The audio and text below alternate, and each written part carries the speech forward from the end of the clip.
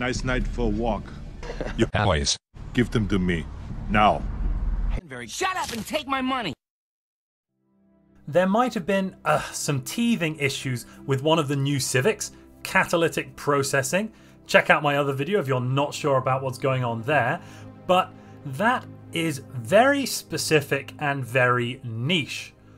On the other hand, how about a functionality that is built into the game, that is intentional, it seems, and that we can exploit for profit? I smell profit! How about an issue which is built into every single empire? There is basically nobody that is going to be unable to do this unless you're not very nice. And I really do mean that. Now, we have new traditions with Lem. They are fantastic. I like quite a lot of them. Absolutely. But these traditions are perfectly balanced. There's no issues here, right? There's nothing you could do to exploit the system. They have been tested and thought through.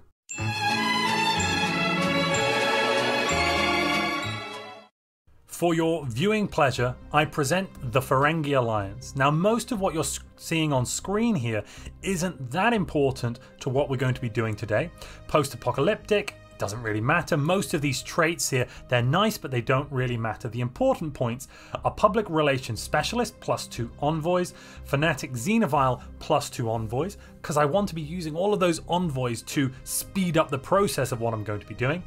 And in addition to that, I do want Spiritualists because I want to have access to temples and I want a lot of extra unity just to get it going.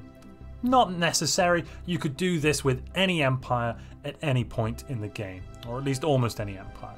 Let's jump into a game. We do want to have at least a few AI empires, that's going to be important. And here we are, here is our capital. So the first thing we're going to be doing, we need to get our hands on some more alloys.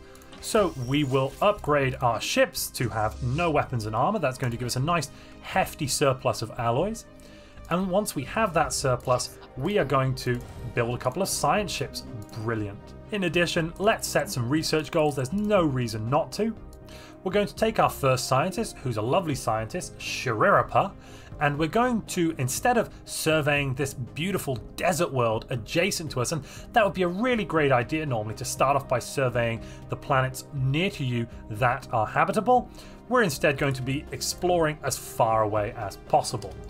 And here is our first built science ship. Brilliant. I think what we need to do here is we'll recruit another scientist, put it on the science ship, and then this scientist will explore as well. Yes, I don't see any reason not to explore. There's no reason to survey, absolutely not.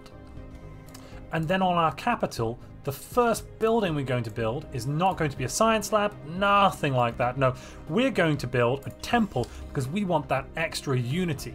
What we need to do is we need to get some traditions. And brilliant, we've met some aliens. Well, this looks very promising. We've got lots of aliens in this system. Yep. Let's begin first contact procedure with them, and we'll try and say hello as soon as possible. Now, of course, aliens can be very helpful to your empire. They can provide such things as tribute. That's very useful. You're going to get a lot of minerals and energy credits out of them. That's great. They can also do other things too. We don't necessarily need to make them a tributary in order to have an economic benefit from our relationship. Now it's time for the first tradition, and normally I would pick something like discovery or expansion, but in this case I'm going to be a little bit quirky and I'm going to go with diplomacy. Let's go with diplomacy tradition. That'll be very nice today, I think. We of course do want to colonize the planets around us. I'm going to build a colony ship, and I will be playing the game from that point of view in a very normal manner. But what on earth is Montu doing? Why has he gone for diplomacy first? Has he lost his marbles? Well, fear not, friends, we're soon going to find out. And this looks like it's another civilization here. Brilliant. That's going to be very useful with what we are going to do. I smell profit! Our first catch of the day. Here are the United Irisu Polity. Brilliant. We are now going to say hello to them properly, and we're going to do that by, we'll improve relations. That sounds like a good idea. We should establish an embassy. I like that plan as well. They would like to guarantee our independence. What a lovely day. This is such a beneficial relationship for both empires. Now let's go to our traditions, where we can unlock another tradition perk. I think we should take eminent diplomats. Yes, that seems like a nice, normal tradition. And now we've got eminent diplomats, I think it's time to make a trade deal with the United Irisu polity. So, let's start off as we mean to continue. I think it would be very good if they were to give us, I think 30 energy credits and 1 energy credit per month would be great. But you know, I've had another idea. They should give us 30 energy credits and 1 energy credit per month. Oh, but that was brilliant. You know, I've had another great idea. 30 energy credits and 1 energy credit per month. Oh, and yes, another, brilliant. Oh, wonderful. Oh, great. Now, of course, this isn't going to work. The AI is going to accept maybe one of these, and then afterwards it's all going to stop. It's like a house of cards. They can't continue with this. It would be craziness.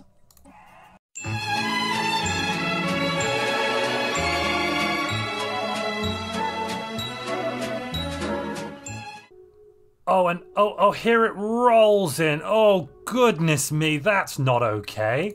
But surely now we've got all these fantastic trade deals. Surely we can't ask for... We can't... Oh, no. Oh, we can. Goodness me. But it's okay. It's only energy. Oh, darn. Oh, here they all are. Yes, they absolutely love my idea. Oh, brilliant idea. Yes, another great one. Very reasonable terms. After much deliberation, they've accepted my proposal. Well, as I guess you can imagine, this is a little bit unbalanced. We're already collecting 17 energy and some extra minerals from them. We can do this as much as we want. We can do this for up to another 44 monthly energy credits, because that's how much they're producing. So we can do it in little small transactions. Here we are. Let's grab another 30 energy and some energy credits up. But actually on my capital, you know, I'd like to build a city district.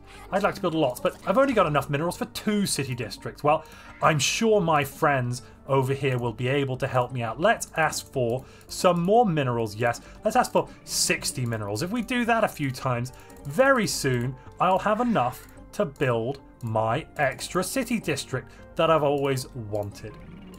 You know, with friends like these, who needs enemies? And do they like my ideas? Well, yes, they love my ideas. Here come the minerals, and we'll build another city district. But 1 energy credit per month, well, that's not very useful. That'll take a long time to do anything useful with. Why don't we jump ahead a little bit in game time to see what happens and what we can get with our 5 base acceptance value a few years into the future. Well, here we are a little bit in the future, and we are going to have another conversation. But this time, I don't want just 1 energy credit. No. I'll take 9.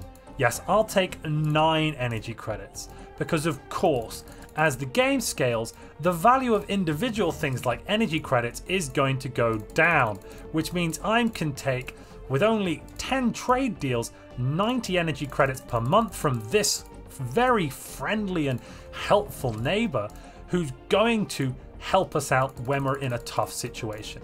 But is it just energy credits? I hear you ask. Well, no, there's yet more we can do. Well, our friends and allies here, the Humanity Dictatorship, what do we need from them? Well, I think what we need is some alloys, yes.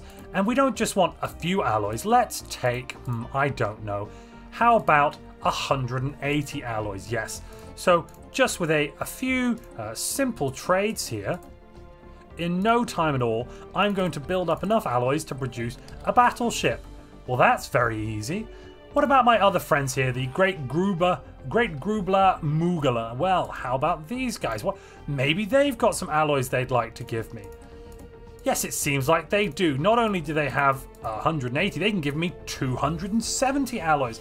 Well, that's great. What about some alloys per month? Oh, brilliant. I can get 4 alloys per month. That's ridiculous. This is going to be patched very soon, I would think. So strike while the iron is hot. Go out and claim your free alloys today.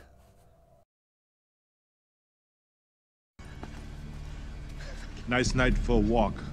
Your alloys. Give them to me. Now. You won't be needing any Alloys.